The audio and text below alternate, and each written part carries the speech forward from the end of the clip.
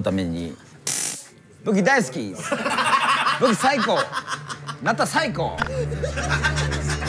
In Japan, almost no one has guns, even gangsters. So these guys rely on their fists and other implements. これがブラジル産なんです。で、これがアメリカの USA の。 It was a crime that shocked Japan. A robbery in broad daylight in one of Tokyo's glitziest shopping districts. Masked men smashed display cases in a Ginza watch store, then grabbed at least 100 Rolexes worth about $700,000 US before fleeing the scene. Police say the robbery had the hallmarks of a growing concern in Japan, yami baito, or dark part-time jobs.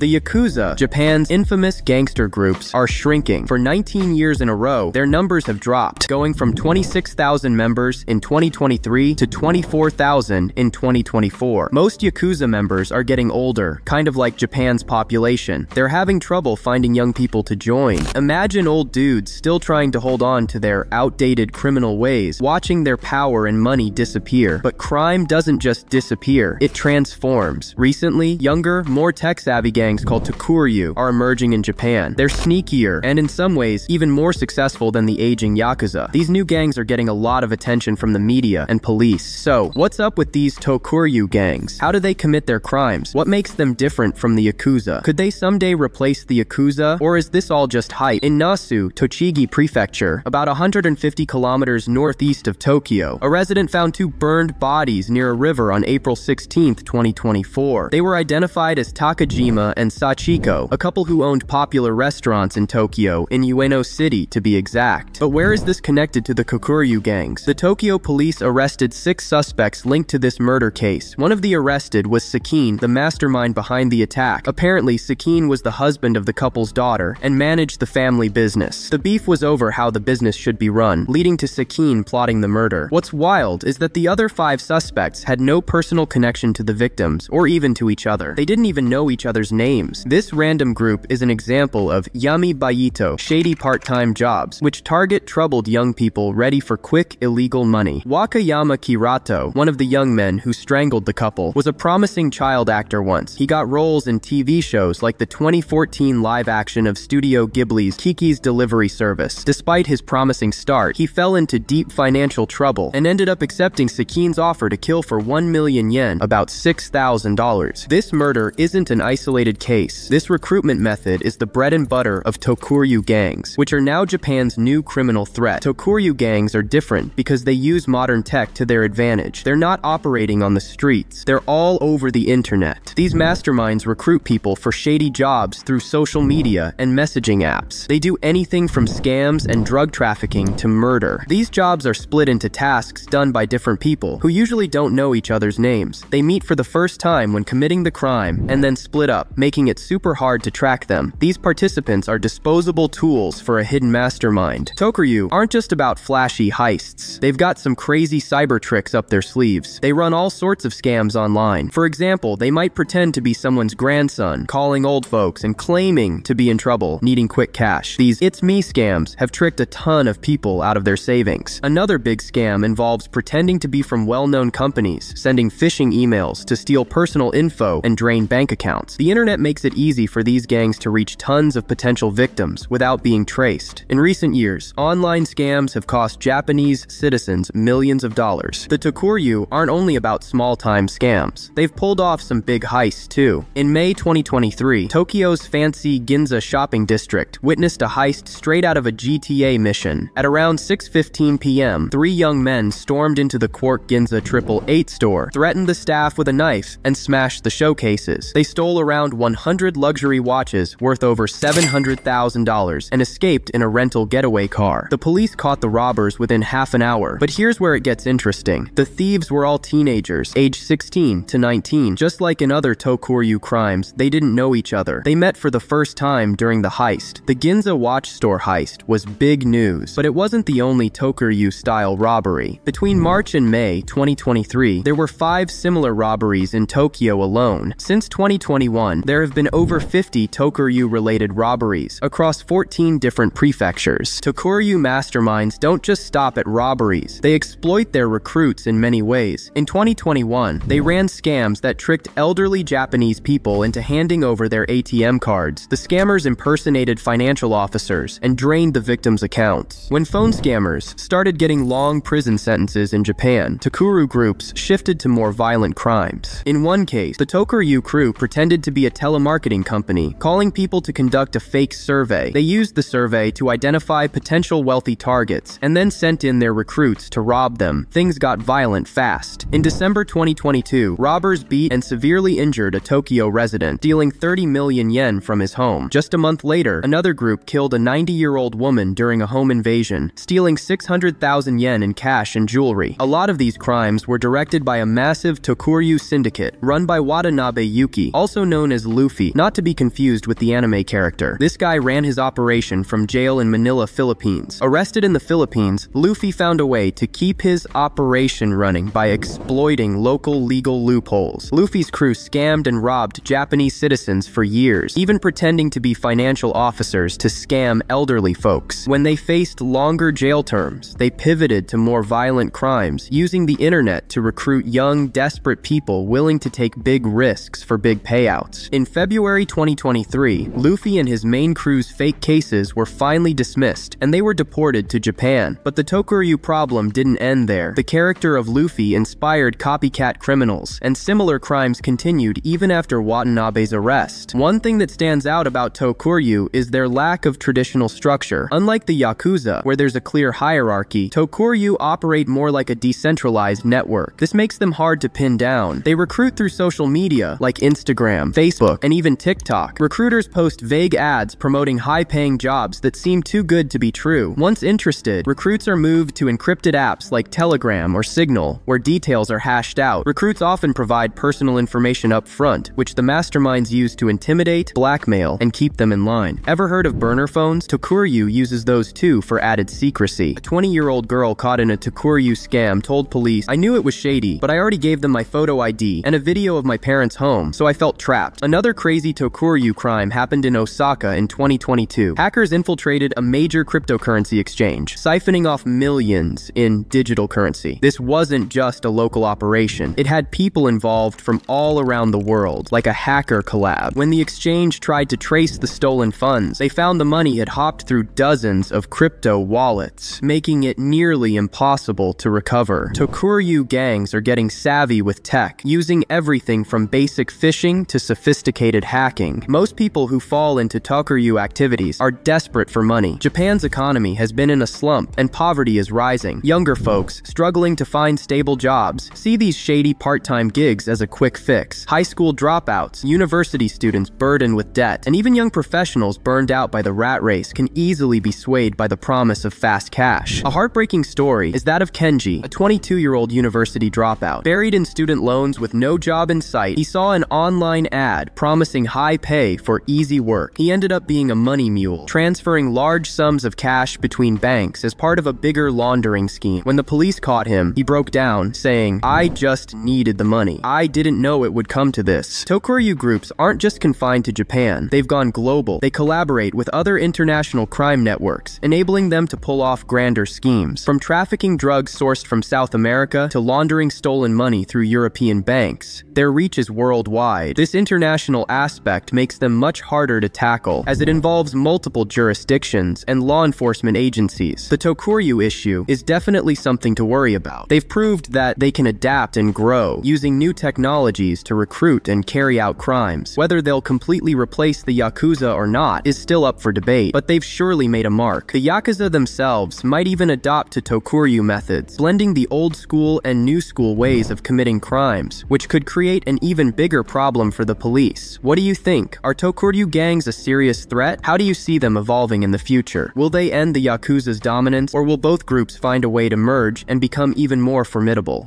Thank you for watching, and please do subscribe to the channel for more of these deep researched videos. See you on the next one.